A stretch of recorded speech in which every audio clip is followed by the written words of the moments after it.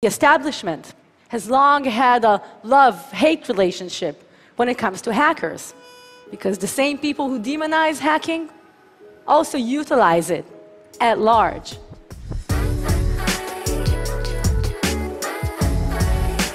Four years ago, a security researcher, or as most people would call it, a hacker, found a way to literally make ATMs throw money at him. His name was Barnaby Jack. And this technique was later called jackpotting in his honor. I'm here today because I think we actually need hackers. Barnaby Jack could have easily turned into a career criminal or a James Bond villain with his knowledge. But he chose to show the world his research instead. He believed that sometimes you have to demo a threat to spark a solution. And I feel the same way. That's why I'm here today. We are often terrified and fascinated by the power hackers now have. They scare us. But the choices they make have dramatic outcomes that influence us all. So I am here today because I think we need hackers. And in fact, they just might be the immune system for the information age. Sometimes they make us sick, but they also find those hidden threats in our world, and they make us fix it. I knew that I might get hacked for giving this talk. So let me save you the effort. In true TED fashion, here's my most embarrassing picture. But it would be difficult for you to find me in it, because I'm the one who looks like a boy, standing to the side. I was such a nerd back then that even the boys on the Dungeons and Dragons team wouldn't let me join. This is who I was. And this is who I wanted to be. Angelina Jolie. She portrayed acid burn in the '95 film Hackers. She was pretty and she could rollerblade. But being a hacker, that made her powerful. And I wanted to be just like her. So I started spending a lot of time on hacker chat rooms and online forums. I remember one late night, I found a bit of PHP code. I didn't really know what it did, but I copy-pasted it and used it anyway to get into a password-protected site like that. Open Sesame. It was a simple trick, and I was just a script kiddie back then. But to me, that trick, it felt like this. Like I had discovered limitless potential in my fingertips. This is the rush of power that hackers feel. It's geeks just like me discovering they have access to a superpower, one that requires the skill and tenacity of their intellects. But thankfully, no radioactive spiders. But with great power comes great responsibility. And we all like to think that if we had such powers, we'd only use them for good. But what if you could read your ex's emails? Or add a couple zeros to your bank account? What would you do then? Indeed, many hackers do not resist those temptations. And so they are responsible in one way or another to billions of dollars lost each year to fraud, malware, or plain old identity theft, which is a serious issue. But there are other hackers, hackers who just like to break things. And it is precisely those hackers that can find the weaker elements in our world and make us fix it. This is what happened last year when another security researcher called Kyle Lovett discovered a gaping hole in the design of certain wireless routers like you might have in your home or office. He learned that anyone could remotely connect to these devices over the internet and download documents from hard drives attached to those routers. No password needed. He reported it to the company, of course, but they ignored his report. Perhaps they thought universal access was a feature, not a bug.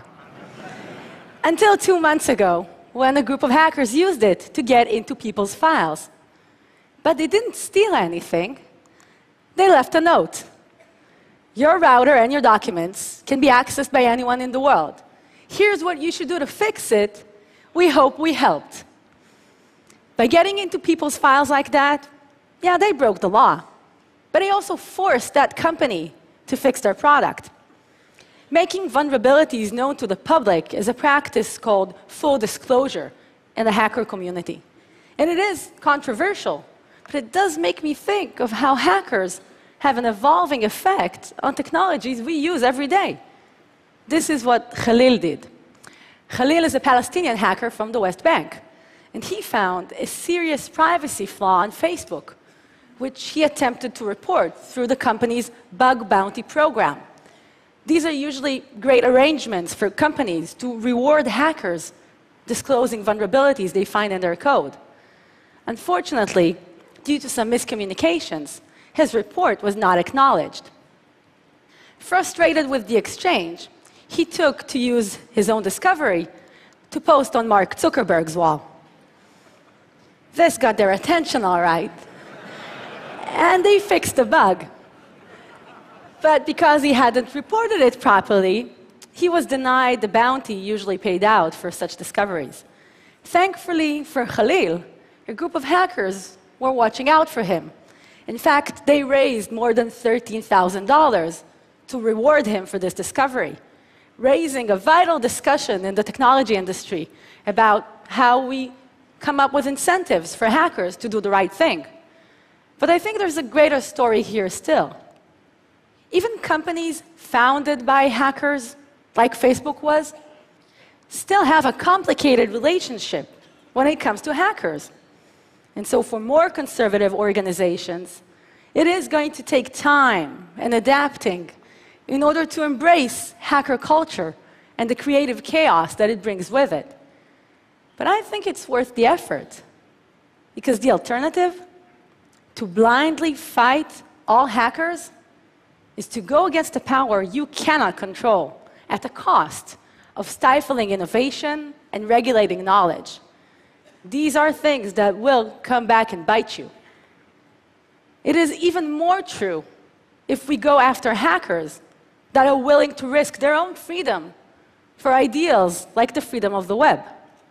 Especially in times like this, like today even, as governments and corporates fight to control the internet.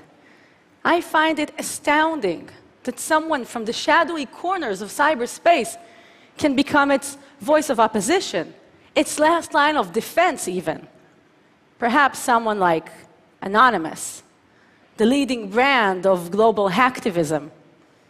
This universal hacker movement needs no introduction today, but 6 years ago, they were not much more than an internet subculture dedicated to sharing silly pictures of funny cats and internet trolling campaigns.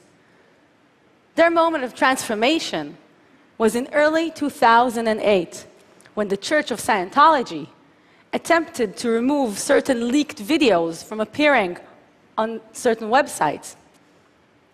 This is when Anonymous was forged out of the seemingly random collection of internet dwellers.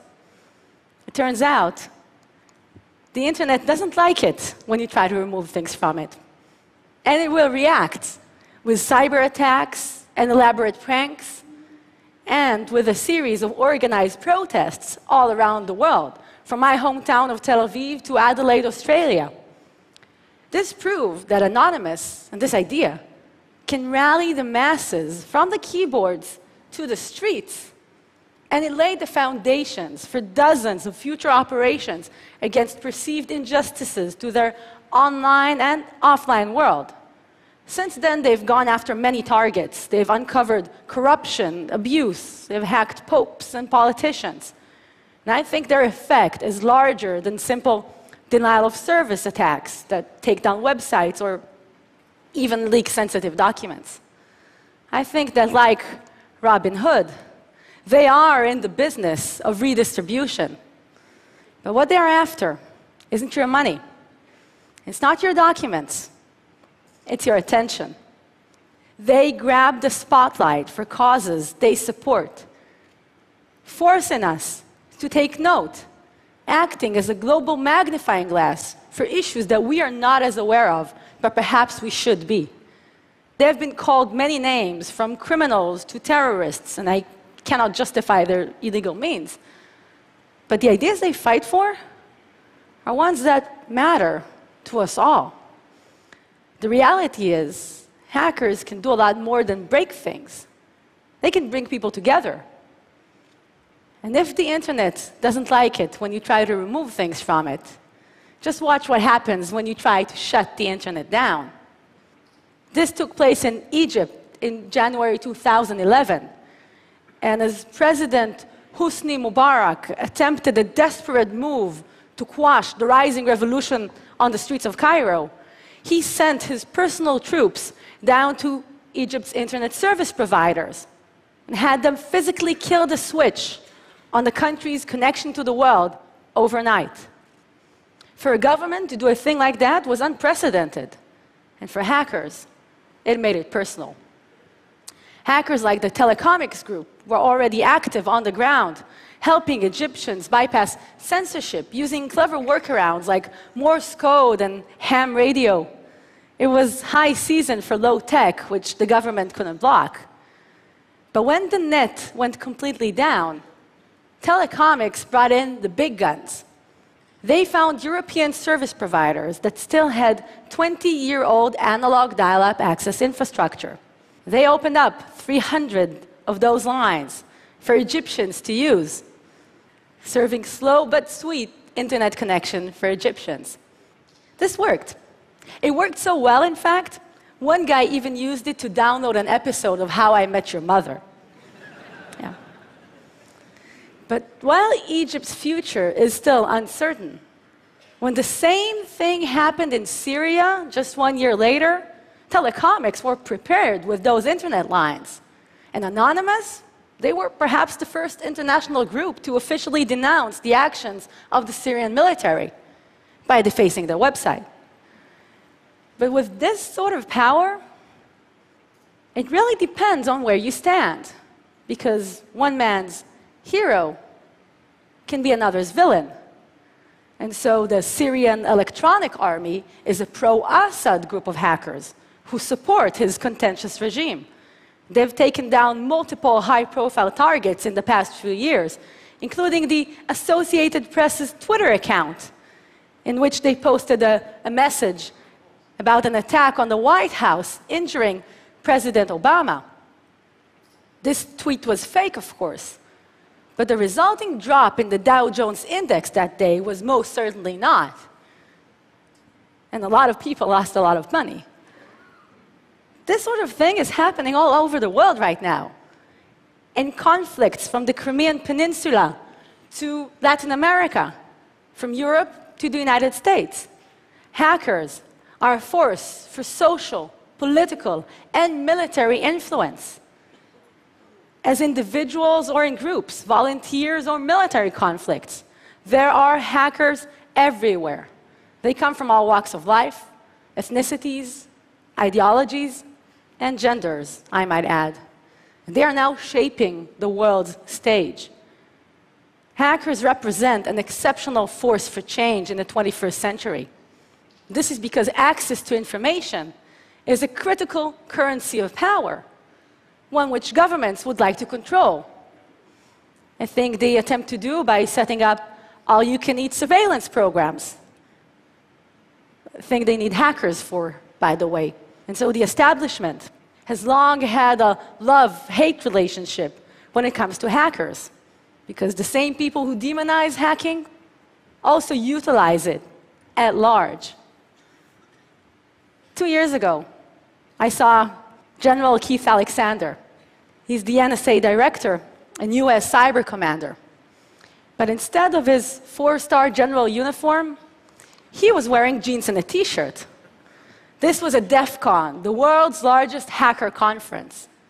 Perhaps like me, General Alexander didn't see 12,000 criminals that day in Vegas. I think he saw untapped potential. In fact, he was there to give a hiring pitch. In this room right here, he said, is the talent our nation needs. Well, hackers in the back row replied, then stop arresting us. Indeed, For years, hackers have been on the wrong side of the fence. But in light of what we know now, who is more watchful of our online world? The rules of the game are not that clear anymore.